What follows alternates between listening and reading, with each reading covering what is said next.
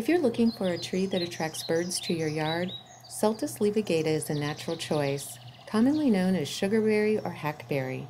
Plant in at least 4 hours of sun in zones 6 through 9. Grows 60 to 80 feet high by 60 to 80 feet wide.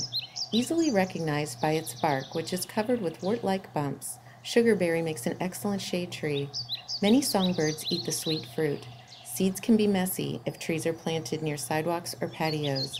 The wood is used mainly for furniture, athletic goods, and plywood.